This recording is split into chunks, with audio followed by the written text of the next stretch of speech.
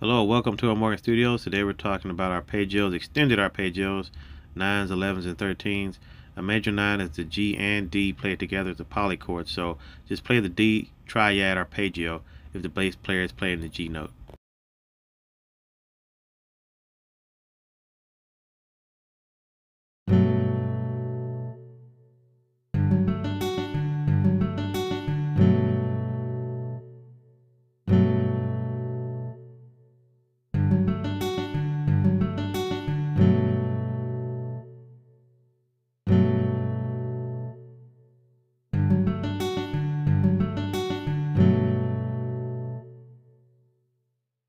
Okay, next is no bass player.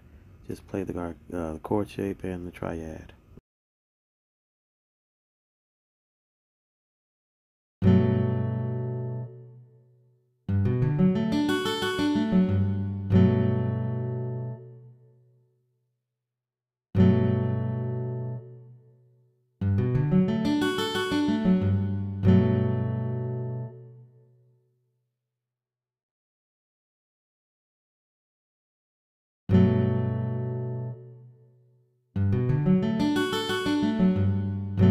There you have it, the two ways you can play against an extended 9th, 11th, or 13th chord.